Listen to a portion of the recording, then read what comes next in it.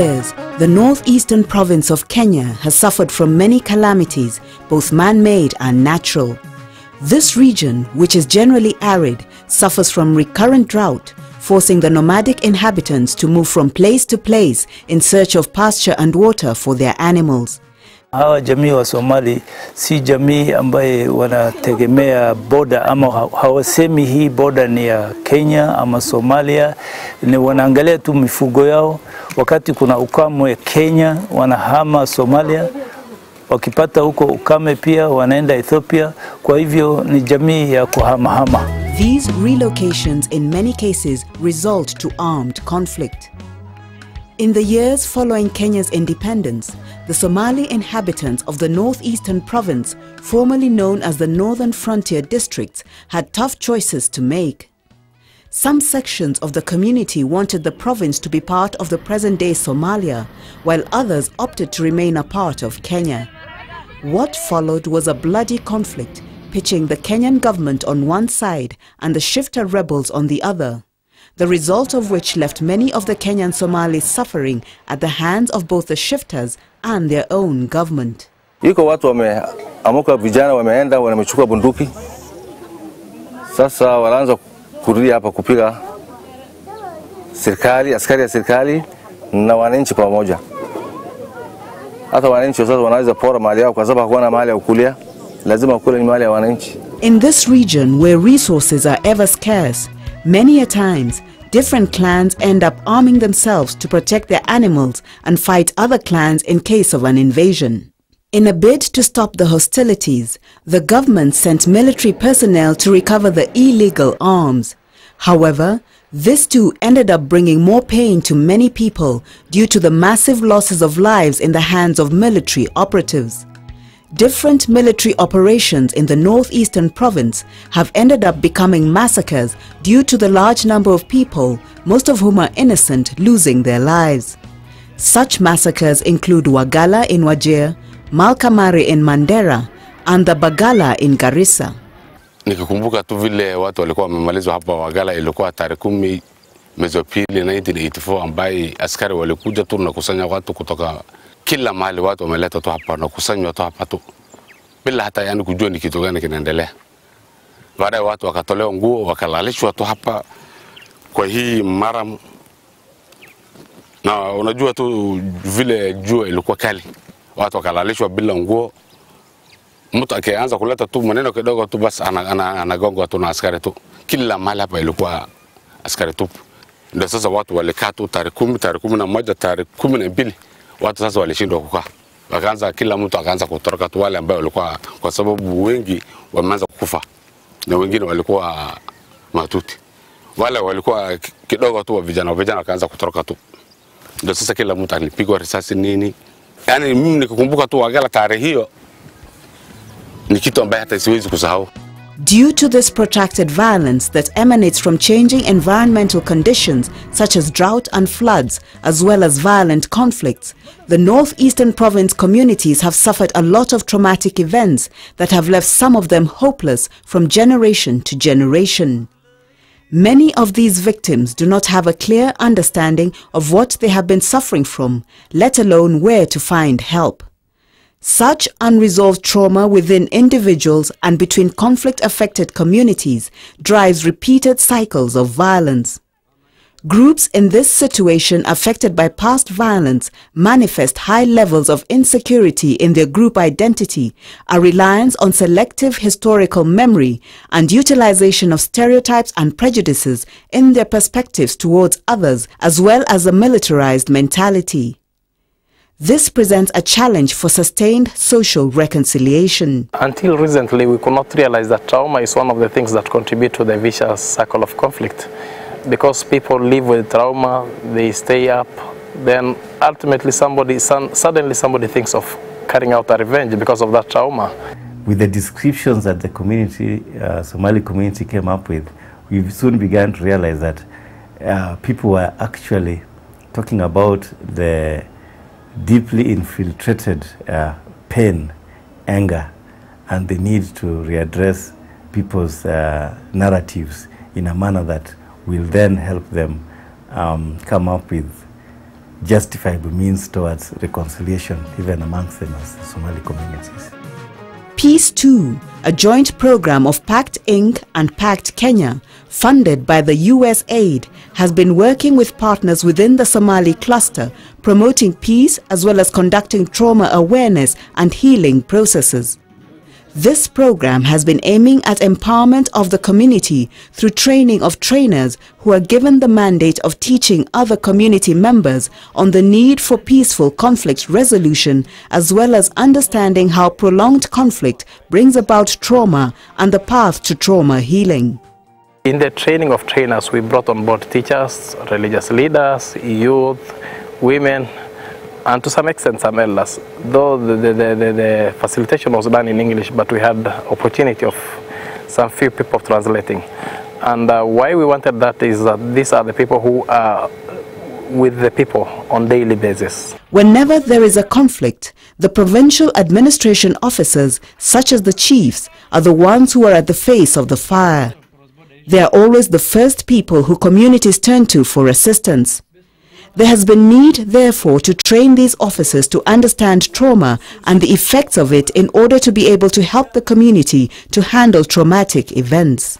From assistant chief to the PC, ambaye always kila kitu sasa inaanza kuangukia juu yao, kila kitu sasa inakuja, kila kitu sasa wanaletewa ripoti, sasa always masikio iko juu, utasikia kitu gani, what is going to happen and what are you going to be told.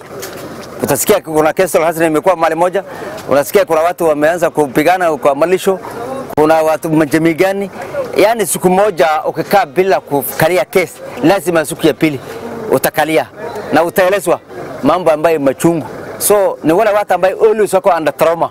Provincial administration ndio wako under trauma always. In the Somali trauma experience, women have continued to be the most affected due to cultural beliefs and practices, as well as the violent conflicts that occur from time to time. In some cases, family members and close relatives are the inflictors of some of these traumatic events. This is as a result of denial of their rights and the undermining of the role of women in the society.